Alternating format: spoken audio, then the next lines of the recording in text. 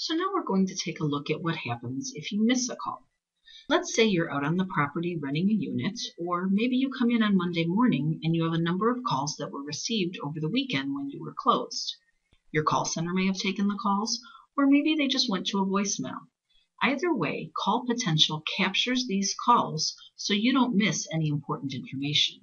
You'll have all the call details and know exactly what was said on each call.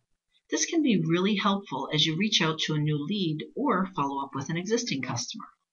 To view these missed calls, you'll go over to the tab on the right called Unprocessed. These are basically any calls that haven't been dispositioned in the system yet. You'll see here that there are 3 calls that I was unable to answer.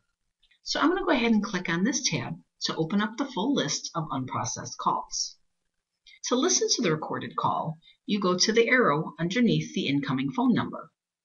Next, you can click on the phone number listed and a lead card pops up, just like it does with a new incoming call. So basically, the system allows you to process this call the same as if you were on the live call right now. So let's say I listened to the call and this was a telemarketer.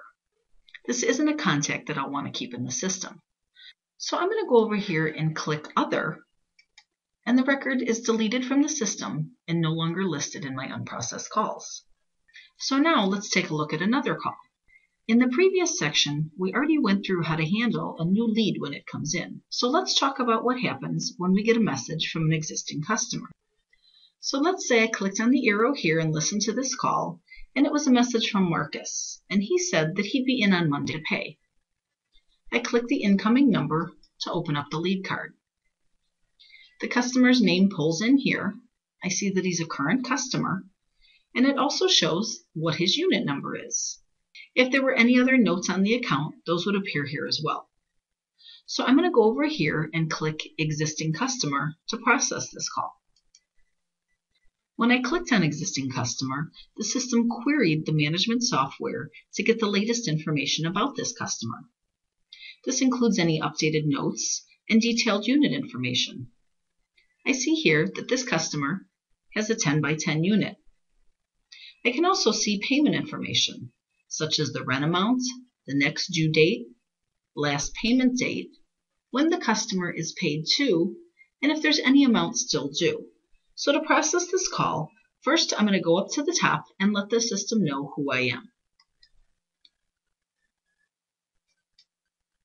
Next, I'll go down here to enter a new note.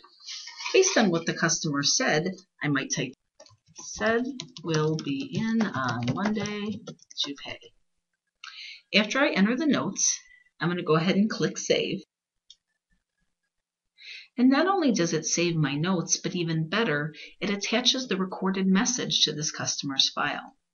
This is a great tool to have so you can go back and retrieve the actual recording if needed. For instance, if Marcus comes in to pay and says, "Hey, I was told there wouldn't be any late fees," you can play back the call and show the customer, "No, I'm sorry, but that was never promised." These recordings can help managers eliminate any he said, she said issues that you have to deal with so often. So that's how we retrieve and process missed calls. In the next section, we'll learn how to handle follow-up tasks.